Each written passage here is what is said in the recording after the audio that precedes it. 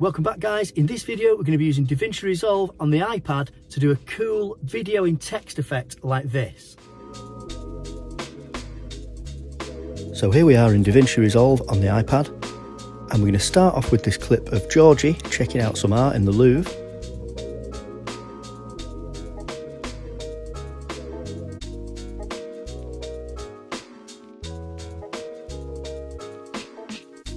So first of all, let's create the text. And to do that, we're going to go to Titles.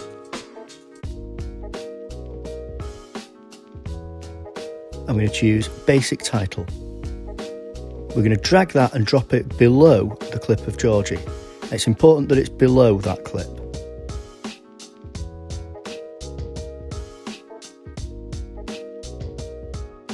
Stretch it out so it's the same length as the video clip.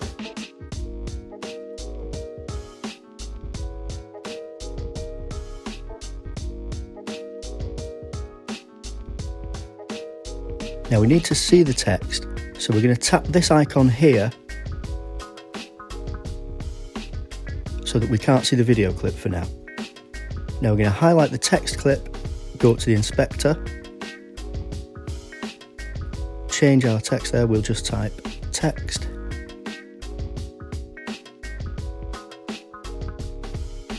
Make sure it's bold. Increase the size so that it fills the screen like this.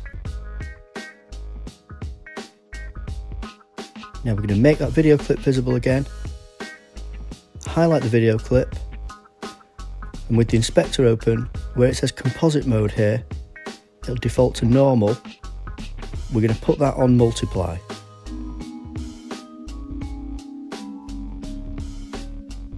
And straight away, you can see we've got the video inside the text.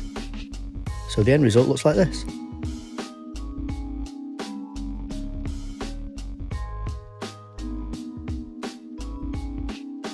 So if you found this video useful, give it a like and don't forget to subscribe to the channel so you don't miss any of our other awesome videos. Thanks for watching, see you next time.